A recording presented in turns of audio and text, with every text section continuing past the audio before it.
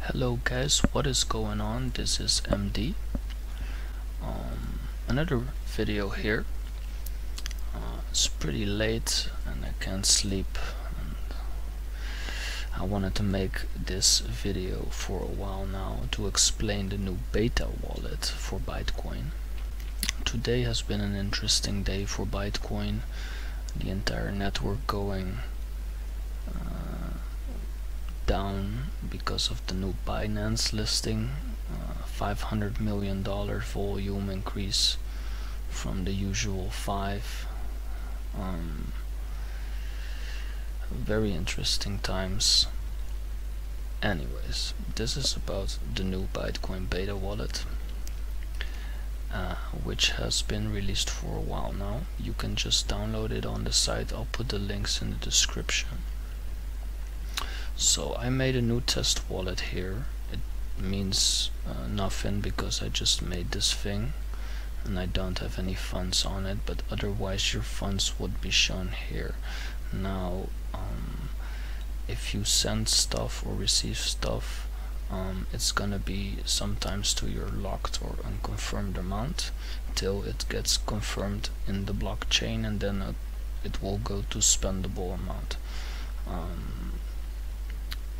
Also there will be some dust accumulating. This is the leftover amount from certain transactions that you were doing, so you shouldn't be worrying about that too much. Now the new beta features in comparison to the older wallet. For instance, the biggest features are that it's much more stable, that it's much more faster to synchronize, and also that the blockchain has the blockchain size has decreased a lot. It's about 25 gigabytes at the moment, so the older wallet was really huge. Now if you're still using the old wallet and you want to try this one, you can just install it and it will use the old blockchain folder and just sync, but then you'll spend about more than 50 gigabytes on everything. So if you're ready to migrate your wallet, be sure to make your backups, and then you can try to load this beta up, and once you like it you can delete all your app data files, except of course your wallets. Those you need to back up, and then you can reinstall this Bytecoin beta and you'll free up some space. But you shouldn't be doing that unless you are ready to move on to a new wallet, but this one is recommended. And there's gonna be a fork for Bytecoin in June, I think, and then this will be the new standard wallet. So I was just being careful with this wallet as well. I've been using the older one, but it was getting pretty sluggish and the blockchain size was getting pretty large, so I put this on a couple PCs to test it out, and now I got this on my main PC. Alright, so here you can, this is just the overview. You'll see your transactions over here if you have them. Bytecoin is a really fast coin, so if you send things out or receive things, it shouldn't take more than a couple minutes usually. So it's not Bitcoin, and you can send stuff with a very low fee.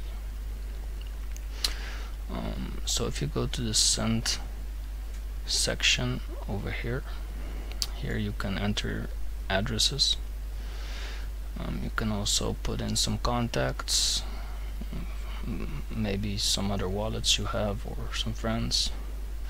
Now here's the amount, And here is the fee. It's 100 atomic units per byte. This is basically 0.01 Bytecoin as a fee, because I tested this out a while ago. I did a couple transactions in the new beta. So if you were wondering what this meant, I know that 100 atomic units per byte is 0.01. That is what I know because I tested it. Furthermore, I don't really understand this sentence. 100 AU per byte. It's a little bit of complicated. That's the first thing I was wondering, what the hell was that? But it's pretty obvious. You should just leave this at 0.01 unless you wanna send huge amounts over, and yeah, you want it to be a couple seconds faster, but it doesn't really matter for Bytecoin.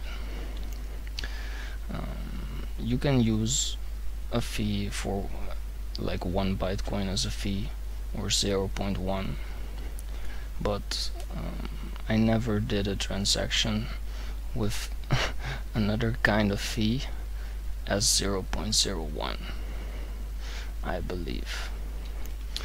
So that speaks for itself, because I did a lot of transactions. So payment ID is something you should pay attention to, because sometimes you need to enter a payment ID, for instance to send to an exchange or deposit somewhere. Now keep in mind, if you do not fill this payment ID in and it's required, you will lose your coins. So be extremely careful. Now here you have your context. I don't know if, yeah, there's a function, yeah, you can send multiple. Here you can just add recipient. This can be handy. You don't need to change the fee. You can put a couple hundred in here and it doesn't really matter. Context speaks for itself. Mining, you got some pools here. You can mine with your CPU right inside the wallet to help the network out. Console gives you a bunch of information what the client is doing. By the way, if you have installed this beta wallet, you're not gonna see an icon on your desktop.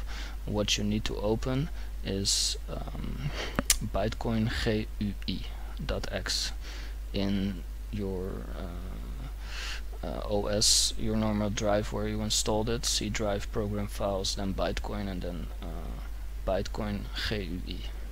So not the wallet D or the other stuff.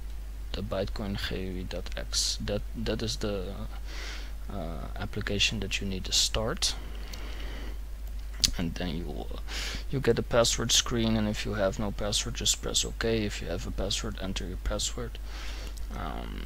Before that, obviously open your wallet, the wallet that you need to open or want. If you don't have any wallet, just make a new one. And if you have made a new wallet, the first thing you want to do is this. You want to make sure that you write down your keys, and also save the key file. It's very important, because you'll be able to restore your wallet and your funds with that key and that key file.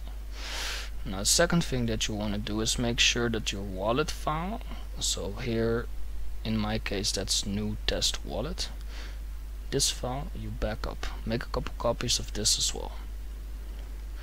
So if you've done those things, you got your keys, you got your key file, and you got your wallet file, triple backup, then you're good to go. Make sure that you put them on reliable carriers, not some crappy brand USB that it's not working, because if you lose that, you lose everything. And it can help to print out your private key on a piece of paper and put it safely somewhere, just in case all the digital carriers fail. It can happen. So then you are set, and you are using Bytecoin, and you are part of the ecosystem.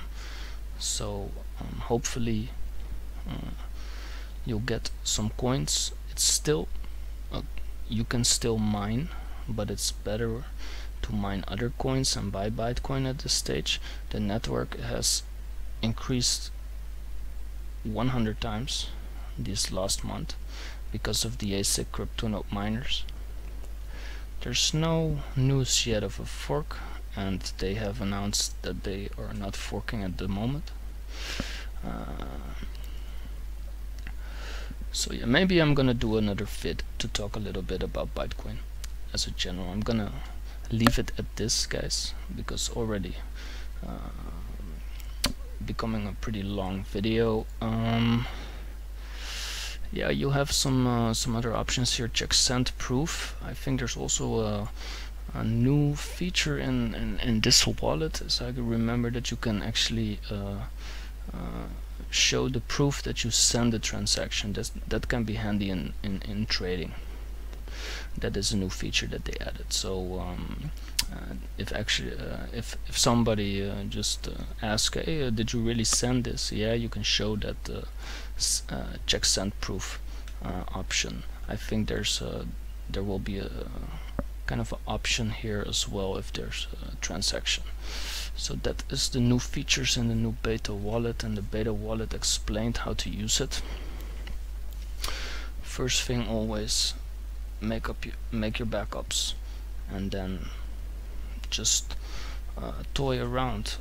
Last but not least, before sending large amounts, always send a test amount and make sure it works, especially to exchanges.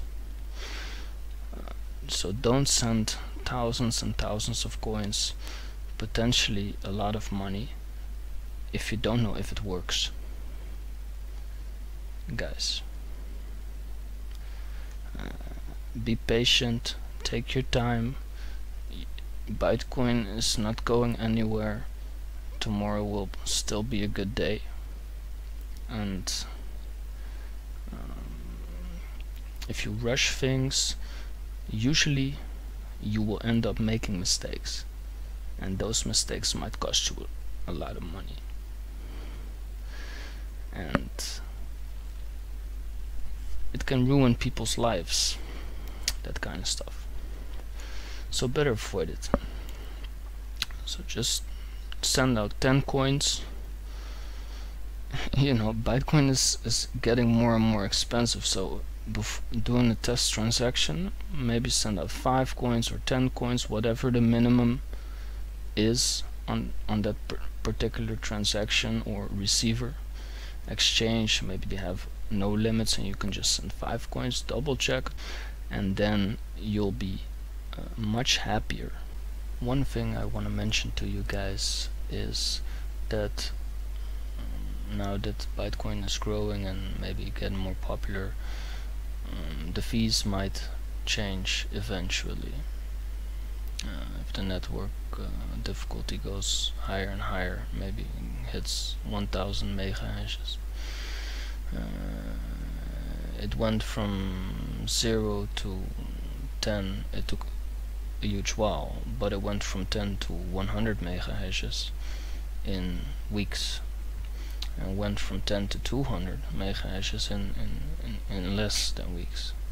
And this is the situation with ASIC miners at the moment, and new technology mixing with software, hardware mixing with software. Lots of competition, lots of people, big players in the market that wanna get a piece of the pie. So always read up on information, but for now 0.01 fee is the standard for Bytecoin, but things might change in the future. If I make a video, it's not set in stone, if you know what I mean. So things always change. So I also think there's an app wallet, Android or something, might be okay, but this is the wallet that I recommend you should use. Full node. Don't sync on some remote nodes that are sketchy or not working. Just sync it on a fast PC. That's the best. You know, SSD or fast hard drive. Don't go doing all kinds of transactions and complicated stuff on your 10-year-old PC with a very slow hard drive, because the chances are it's, you know, you want a fast system to do these things. You don't want to have suddenly that your hard drive stops working, or, you know, once you press send that maybe there's a glitch or the whole computer freezes. These things matter. Alright guys, take it easy. Hope you enjoyed the video. If you have any questions about Bytecoin or the wallet, just let me know. I'll try to answer best way I can. See you guys.